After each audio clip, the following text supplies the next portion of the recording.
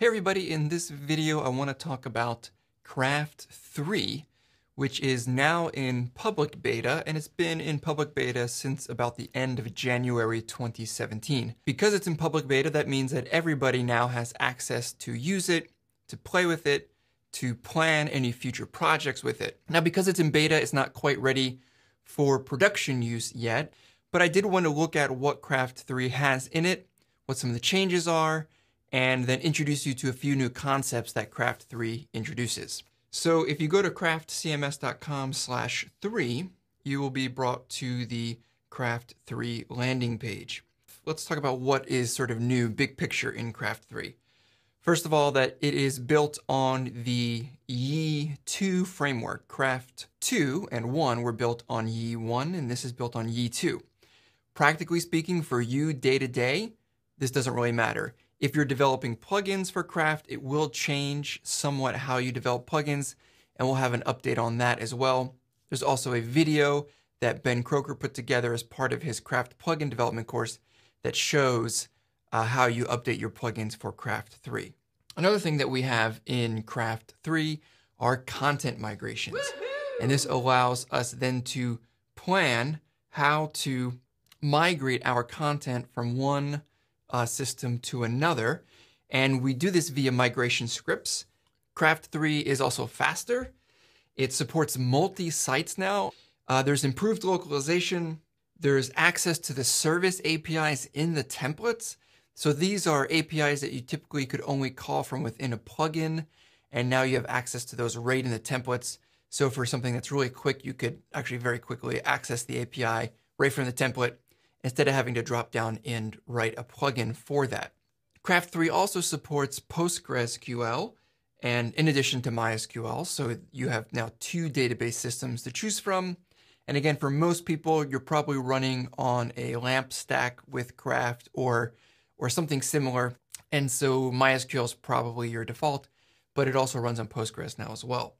A big thing that it'll definitely impact you is that Craft 3 is now installable and updatable via Composer.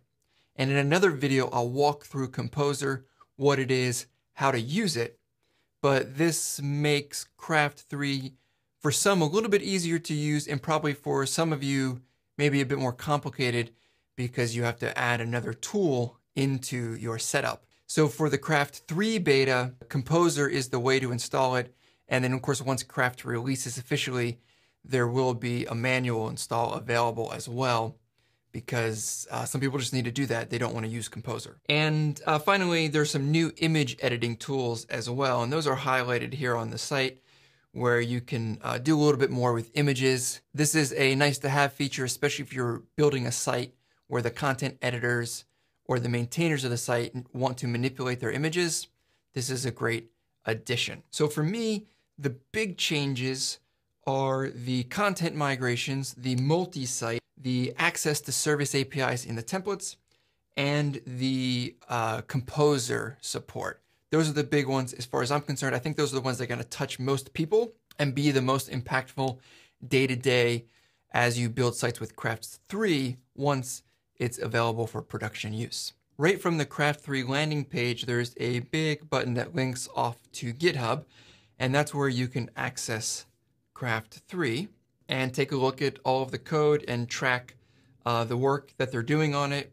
There's issues that are being tracked there, and you can access all of that as you wish. There's also some documentation for how to install Craft 3 and some information on the Craft 3 plugins. There's a demo site and all that stuff as well. Now, I want to take a look at Craft 3, the dashboard, the control panel, so we can see what it looks like. So this is a copy of Craft 3 that I have running locally that I installed via Composer. And as you can see from a first look, in the current state of Craft 3 beta as it is right now, doesn't really look very much different. There is a little bit of difference here on the sidebar. We have our dashboard, of course, we have our entries and users. I'm running a pro trial here, so we have all the users. And now we have the utilities section, where they've sort of broken up the settings into two places. So now we have utilities and settings.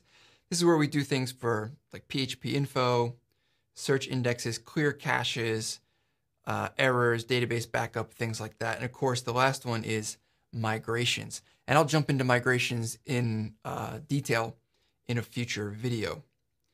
And then the last option is the settings. And a lot of these are probably familiar. We have general. Here's a new one for sites. So this is where we can set up multiple sites, and we can give our site a name, and you give it a handle, a language, whether it has its own base URL, and if it does, we can say craft3 thirdsite.dev. Let's say it's its own URL, and then we can run our site off its own base URL. We can save that like so. And as you can see, we can have multiple sites all running off the same system. This is really cool, and it's not like an extra thing that you have to purchase to get use of. You can do it right inside of Craft. All right, let's go back to the settings. Most of the stuff you're familiar with. There's fields, sections, assets, globals. So all in all, the Craft 3 dashboard and control panel look pretty much the same. One of the features that is being touted by Pixel and Tonic when it comes to Craft 3 beta is the speed. And on their landing page, they have a section called Faster in Every Way. And they say here that Craft 3 has been completely written and refactored for better performance. And they have TTFB, which if you watched my web performance testing course, you know that that means time to first byte. And that Craft 3 with PHP 7, which is required for Craft 3, is 77.2 milliseconds for time to first byte. Query speed is faster as well, as is the memory usage is significantly less, according to the test that Pixel and Tonic did for Craft 3 beta. So the takeaways for this introductory video to Craft 3 beta is that it is faster. We have content migrations, and we also have the ability to run multiple sites, and Craft 3 beta or Craft 3 is going to be installable and updatable via Composer. And finally, there's also the ability to access the Craft APIs directly in the templates.